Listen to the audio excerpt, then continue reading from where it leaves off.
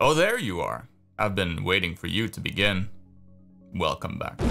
Oh, hi. I'm Marc, a professional artist, an art teacher, and in this enlightening episode of my weekly series I call YouTube Art School, I am going to show you how to paint lights like a pro. Lights make everything better.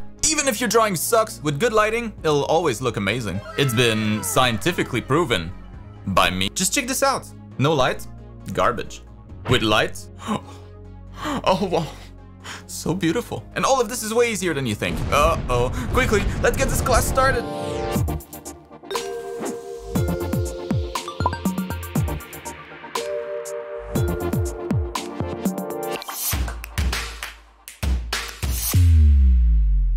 All right, class is in session. Pay attention! It's time to shed some light on how to paint light. I'm sorry, I'll stop.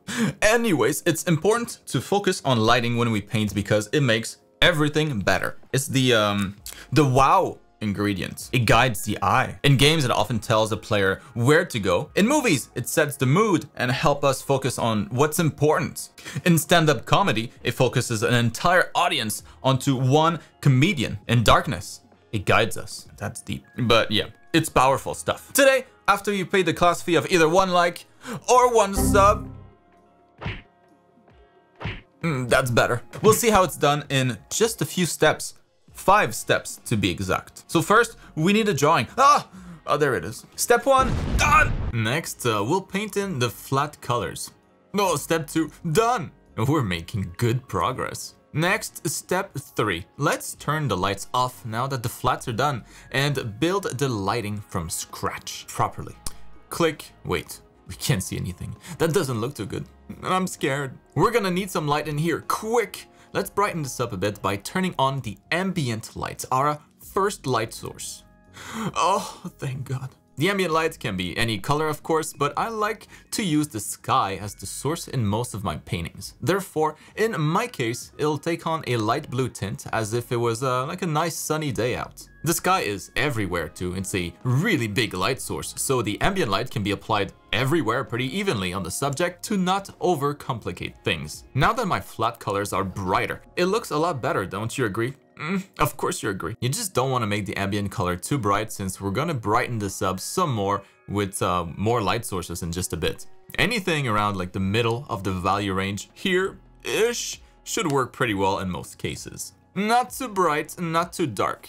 Now we can move on. The next light source we'll add at step 4 will be the key light. That's going to be the main light source, the brightest of them all. We talked about the sky for the ambient light, so the key light, by that logic, would be the sunlight. While the ambient light of the sky is ambient, it's everywhere because the sky is such a wide light source. The sun, in comparison, is just a single point, much smaller. It's a directional light, kind of like a spotlight. Unlike the ambient light though, it'll only affect one side of our subject here, the side facing the key light source most directly. To make any more progress, we'll have to look at how that works on a simple volume like a sphere first. Then we'll be able to extrapolate it on a more complex drawing like what I have here, one step at a time. So once again here, we start with a dark silhouette. Let's turn on the ambient light first. So for the first sphere here, this is just a side shot, so we're looking at it completely from the side. And then the one down below right here is the same sphere, except as if we're a little bit higher and we're looking down on it. So we're gonna have ourselves a light coming straight down, and of course some of it hitting our sphere here. Not all of it though, some of it just ends up on the side, ends up on the ground. Now the top half of that sphere is going to be lit because it's facing the light source, but as you can see, as the light kind of reaches the sides here of the sphere, we transition into the zone of shadow, kind of past the halfway line right there. And below that line, there isn't going to be any light, at least not from the key light.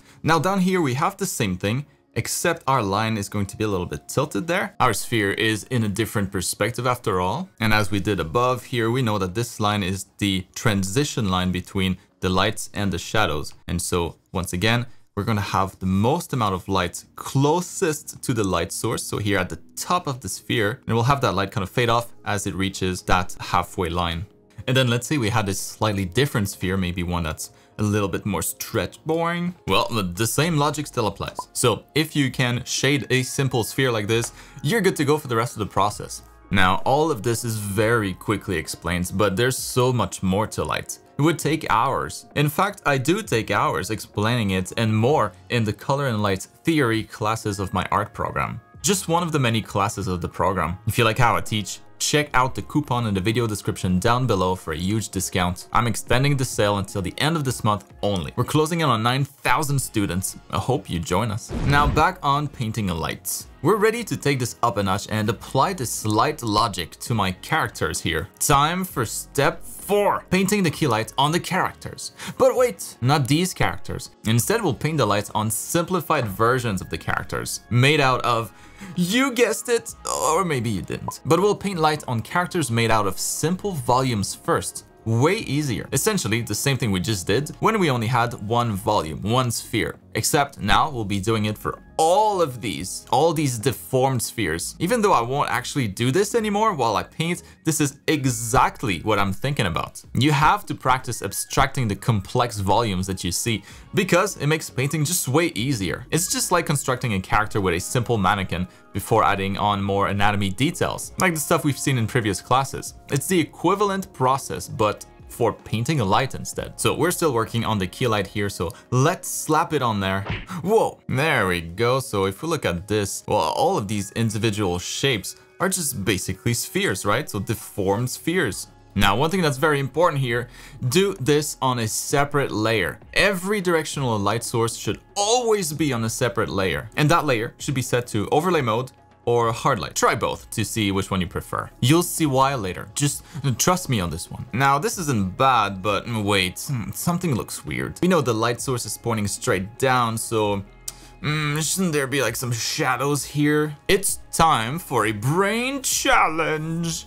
What's the challenge? Well, we're gonna try to redraw all of these volumes, aka the character, the simple character, but from the top view, as if we were the sun looking at this character from the sky. So the character is going to be facing downwards. I'm just going to start quickly with the head first, because that's the thing that's, well, closest to the light source. Then the shoulders, then the breast, the chest, the little legs, all of it, of course, very foreshortened. But now, what do we see? We see what the sun sees. And then guess what? What the sun doesn't see is in the shadows. Aha! So all I'm going to do here is keep the painted light on the areas that I see from above, and everywhere else, I'm just gonna erase it. I can easily see the top of the head of my character. I can see the tip of the shoulders. Therefore, the neck is in the shadows.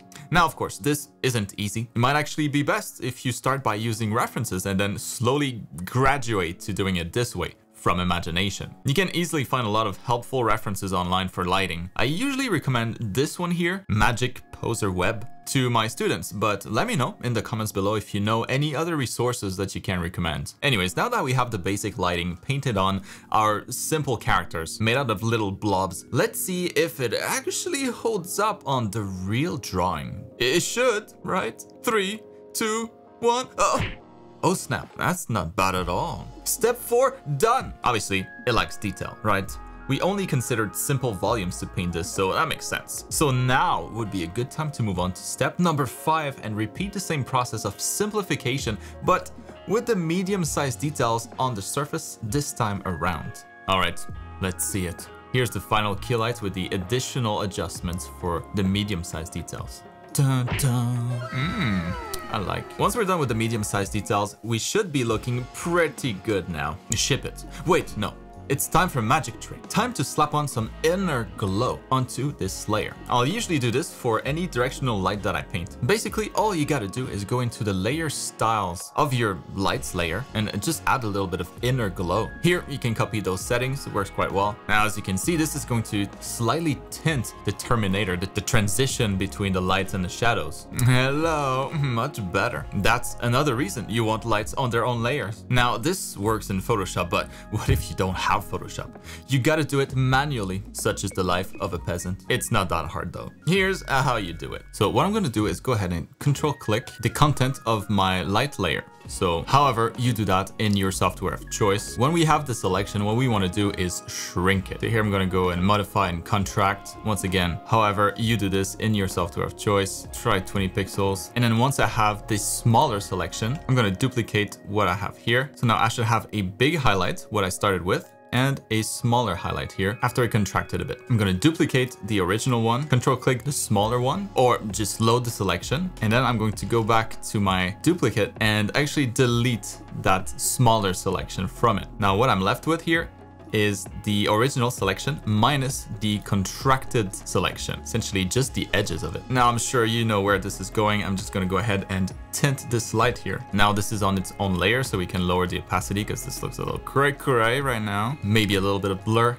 if it's a little too sharp. And there we go. Before, after, close enough. Now, anyways, our first key light is done. It looks pretty good, but having another light source, a secondary light, would look even better. Let's call this an optional step 6, the final step. But really, you can add as many secondary lights as you want. I'm just going to go ahead here and hide the first light that I have so we can start fresh and do the same process again.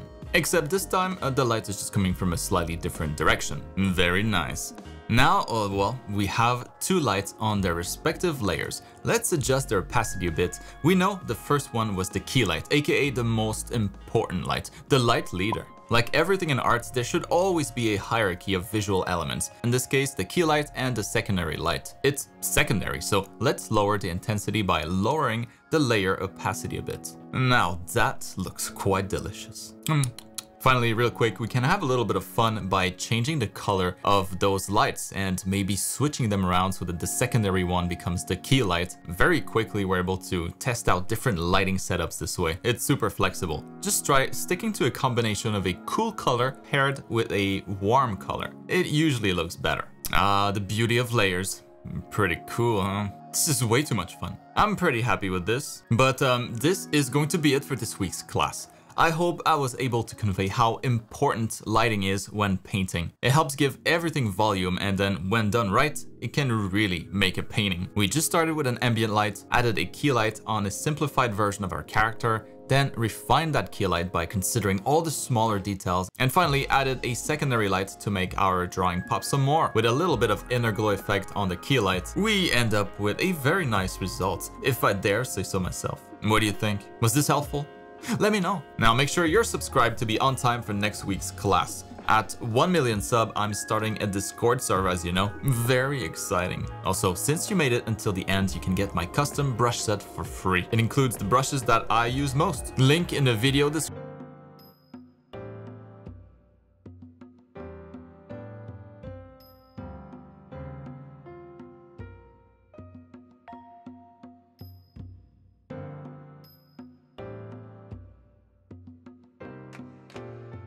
Nee,